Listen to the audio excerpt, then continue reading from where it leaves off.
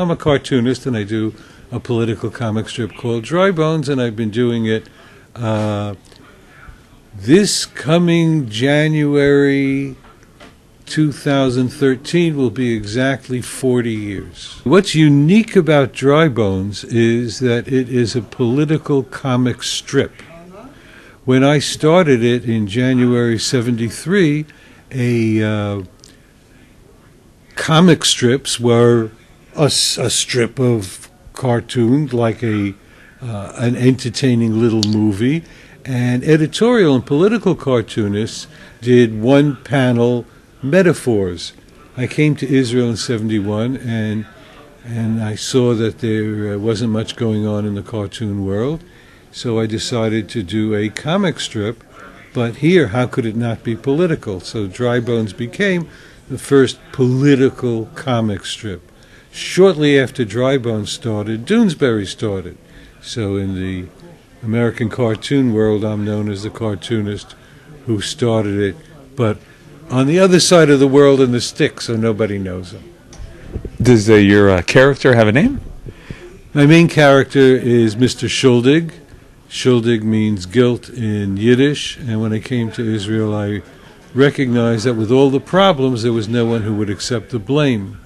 So I decided I should create a character who would accept the blame and say, I'm guilty, which in Yiddish is Ich bin schuldig.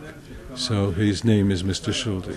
Now, what kind of Israel do we see through the eyes of Mr. Schuldig? Problematic, good, optimistic? Where are we holding? Well, I am a short-term pessimist, long-term optimist. So Mr. Schuldig looks at things right now and crabs about what's wrong, but underlying, he knows what the end of the story is, because the Dry Bones cartoons are called Dry Bones because of my having gotten entangled with the book of Ezekiel and the vision of the dry bones rising from the dead. And how is that? Like, what is the message, maybe the deep message that you want to convey with the name? Well, the deep message is that bizarrely, see, I'm not religious, so if I was religious it would be easy. Since I'm secular and modern and scientific, the fact that some Israeli 2,700 years ago wrote a book explaining what's happening every day in the world, and the ingathering of the Jews and the isolation and the rebuilding and the wars and everything is all laid out. It's very difficult to understand from a secular point of view. So what I'm doing in Dry Bones is simply filling in the pieces that Ezekiel didn't have time to tell us.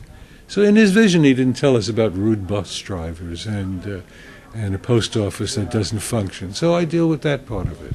Who do you really want the messages to reach? Is it people in Israel, the government, maybe people abroad, maybe everyone? I want to reach our enemies. Most cartoonists, they're in attack mode. You know, they go after someone and then say, "Oh, well, he got him today." Well, what good is it throwing darts at the enemy? What I want to do is I want to seduce the people who are anti-Zionist so that when they laugh at a joke, they will, for that moment, see it from my point of view. For example, I was just in China, brought over as a scholar by an Israeli NGO called Signal. I was brought over as a scholar to go around in China speaking at different universities. And I was at one place where there were a group of, we met with former Chinese ambassadors to the Middle East. And they were very rough on Israel. And I told them a joke, which I had done as a Dry Bones cartoon. And that is, I said to them, you know, the Syrians don't believe in land for peace. And they said, what do you mean? And I said, if they believed in land for peace, they'd give up the Golan Heights and we would give them peace. And they all roared with laughter, because for that moment, when they laughed at that Dry Bones joke cartoon, we all understood that it wasn't land for peace, that it was that the Syrians wanted the land.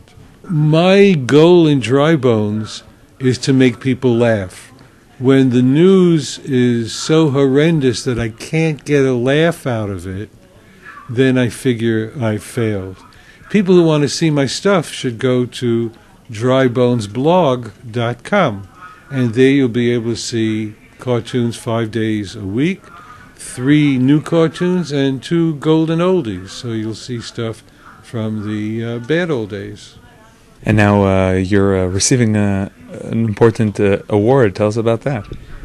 Apparently, the Israel Cartoon Museum, which is a really lovely place in Cologne, and I recommend people to go there, it's fascinating, has decided to award me the Golden Pencil. I don't know why, but it's apparently for my life's work, and my hope is that there is in fact a pencil connected with this award, and I hope it's golden, and I hope it works. One of the most exciting developments in my life as a cartoonist is the fact that I've just become involved with something called the Dry Bones Project. You can go to drybonesproject.com, drybonesproject.com, and there you'll see where I'm setting up to bring the ancient civilizations of the Jews and the Chinese together through a series of cartoon works. And I've been working with Chinese university professors and experts, and this should be something very interesting, which I haven't told anybody about yet until now. drybonesproject.com.